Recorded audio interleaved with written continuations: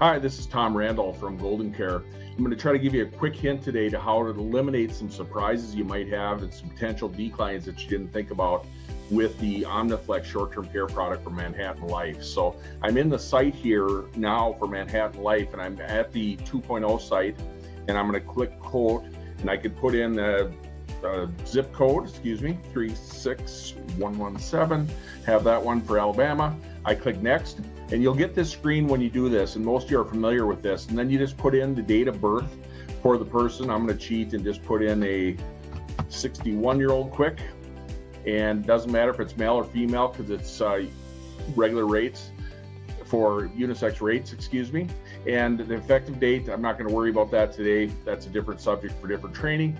When I go into view products, you're going to see that it's going to go in here, and it's going to hopefully a little delay here because of the recording.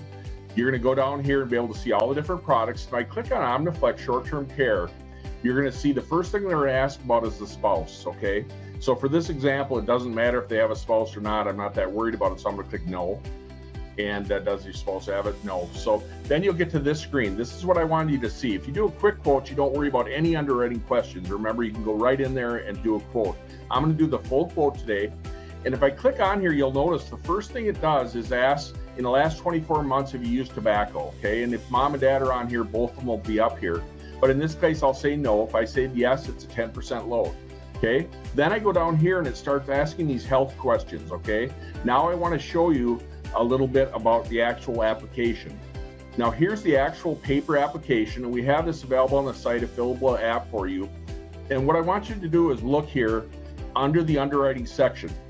The first part here is the knockout questions, and the questions I just showed you on the site itself were not these knockout questions. They weren't these first 5. What they do on the 2.0 site is they ask you the second group of questions first, okay? And that's why I wanted to have this little video. Because in this one, it says if you answer yes, it's not a knockout. It just means that you can't get a full-blown benefit policy. You can only get a limited policy of $100 per day for the home health care, hospital indemnity, or the facility, right? So again, I'm doing this really quickly, and I'm not going to read all these to you, but these are the questions they ask you first on the 2.0 site. And you'll see that when I go back there. What I wanted to show you today is, later on, after you design, all they're trying to figure out is if you get a $400 per day facility or $100 per day. That's why they ask you that first on the site.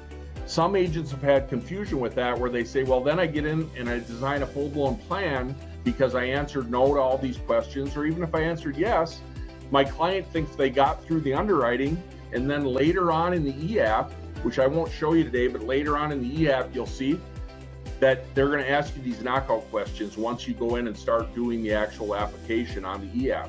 So what some agents have done, and what I'd recommend you do if you're doing a screen share or just over the phone or in person, pull out this application itself or pull it up on your screen and just tell people as you're doing your warm-up and you're starting the sales process, just go in there and tell them, you know what, you buy these policies nowadays more with your health and your checkbook. So if you don't mind, I'm going to ask you some health questions first just to see if you qualify for the coverage that we're looking for, right? And then ask these questions, and I won't read them to you. You don't have to fill it out and answer yes or no on your screen, because if they answer yes, we can't submit the app. So that'll save you that little bit of confusion. So ask them these knockout. They're very broad. Almost everybody's going to get through these. But if you do that, then you might save yourself a little bit of confusion later when you go back to the actual website. And once I answer these health questions, I go in and start designing a plan based on these health questions, which again are not the knockouts, they're the part 2 questions. And then once I go in there and start talking to my client, then it'll ask those other knockout questions a few minutes later. So again, this is Tom Randall, just trying to give you a quick way to avoid some confusion for your clients. If you want to ask those questions first, you can get it out of the way.